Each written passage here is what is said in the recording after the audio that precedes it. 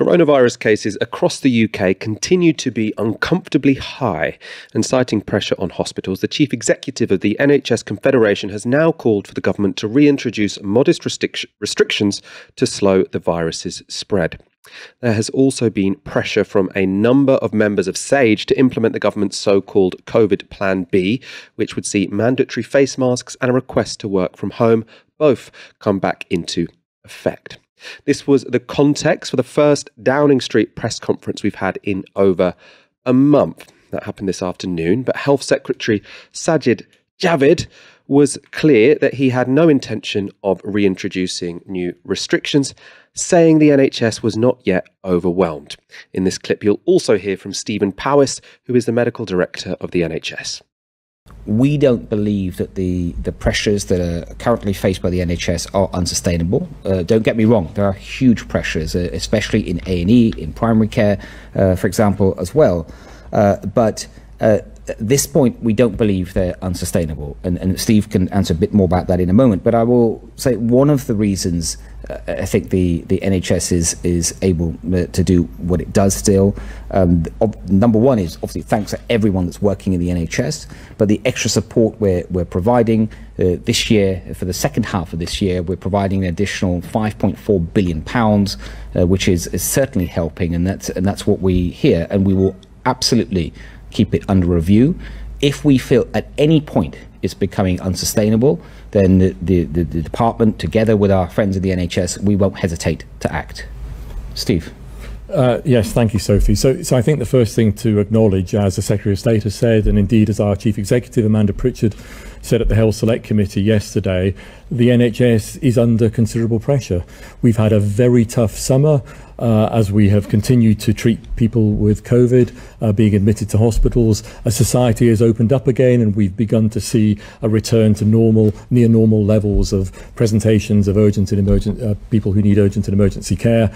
And of course, as we started to make inroads into treatments for patients whose care has been disrupted and delayed during the pandemic. So it undoubtedly feels exceptionally busy in the NHS, and our NHS organisations are telling us that all the time.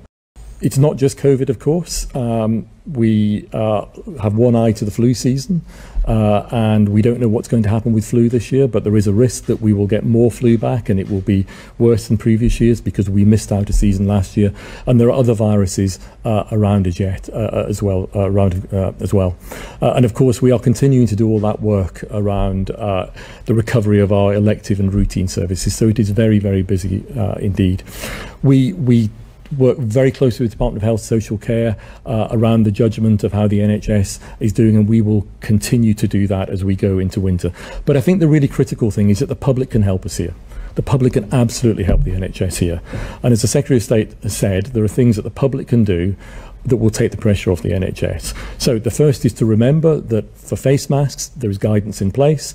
If you are in a crowded environment, a higher risk environment, on the tube, a building, cramped building with low ventilation, then wear that face mask. It makes a difference, it really does. And the second thing, of course, is the vaccine programme, because the vaccine programme is our best protection against COVID. And therefore, if you've been invited for a booster and you haven't had one, or if you are getting your invitation in the next few weeks, then get that booster as quickly as possible, because we know that the immunity that we get from vaccines will drop off over time. And we don't want that to occur going into winter. So it's a slightly odd press conference. You had Sajid Javid there saying that there are not unsustainable pressures on the NHS. Then Stephen Powis listing what sounded like a lot of unsustainable pressures on the NHS, and then a call for people to continue wearing masks. I don't know why they keep saying, oh, we'll leave it up to you. It'll be personal responsibility whether you wear a mask on public transport, etc., etc. I think everyone understands this, that people wear masks when other people wear masks. We're all social beings, we're all kind of sheep when it comes to things like this. I say this about myself as well. I am totally led by what other people in the room are doing, by what other people in the building I'm in are doing. When it comes to buses, because it is, it's legislated, even if no one else on the bus or the train is wearing one, I'll wear one, because that is like very specifically a rule. But where it's recommendations, in my corner shop, the people in there don't wear masks, so I'm less likely to go in there with a mask. If you just, it's such a low cost thing to just say, now look, there is pressure on the NHS. Let's introduce some of these measures which have really few costs, masks in indoor spaces, encouraging people to work from home instead of traipsing into the office. This stuff would be virtually cost-free, and the government is still refusing to do it because they want to wait until the NHS is, completely on its knees, not just kind of on its knees. Dalia, what do you make of the current state of debate on COVID-19? Lots of people saying, we're going to have a new lockdown. I'm pretty sure we won't, but it does seem like some further restrictions seem a bit inevitable at this point in time. Things just aren't over yet. And we know this. We are having around 200 deaths a day. That might even, there is early suggestions that the booster vaccine program is not going to be as effective as the original vaccine program, not because the booster itself isn't effective, but for whatever reason, the uptake so far has just not been as high. And as the efficacy of these vaccines wane, that is going to present a problem. And yet we're repeating the exact same mistakes. And one of those is taking NHS staff for granted and seeing them essentially as the sacrificial lambs of the economy, of seeing their mental health, their physical health as being, things that we just sacrifice in order to keep this mirage of back as normal, back to normal going. And I say this all the time when we talk about the NHS being overwhelmed or the NHS being in an unsustainable condition. We don't mean one day you're going to wake up and, what was once an NHS building is just going to be rubble on the floor. That's not what we mean. What we mean is that staff are so overwhelmed and under-resourced that they aren't able to provide the levels of care that you would expect in, a modern healthcare system.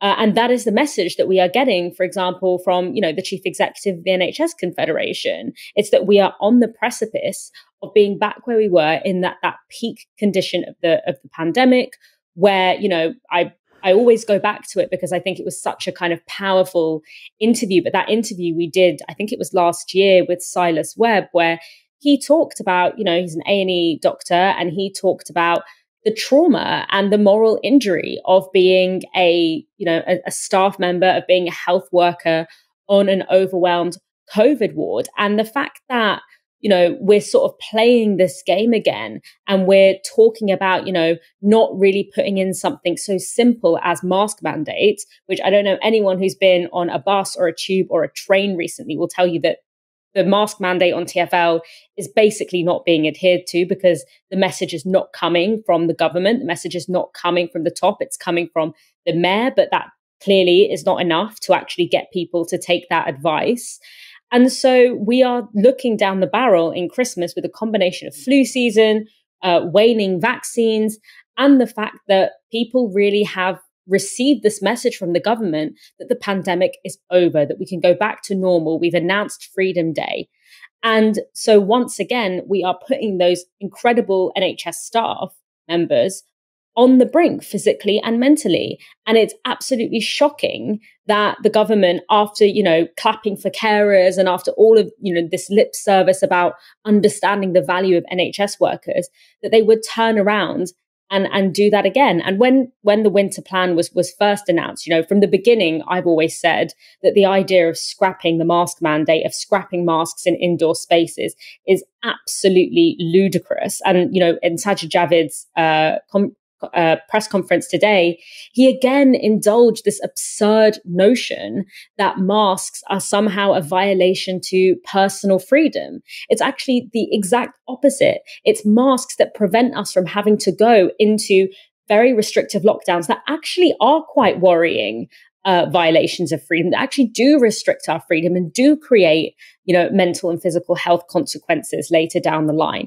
It's that low risk, low hanging fruit that this government is repeatedly refusing to adhere to, not because doesn't make sense or because it's not the logical thing to do, but because instead of being sage medical advice, which is what masks are, mask wearing and working from home is, it's been mired into a nonsensical culture war, which is so irresponsible for a government to do in the midst of a health pandemic. But culture wars is the terrain that this government likes to play because it's the one that it wins most effectively on. And it's just scary to think about how many lives are actually going to be impacted by this sort of misuse of power. It was also, I suppose, notable in that press conference that what we were constantly told is basically we're leaving this down to individual responsibility, but we're very clear if you are in an indoor space with lots of people and wearing a mask is, a practical thing to do. Obviously,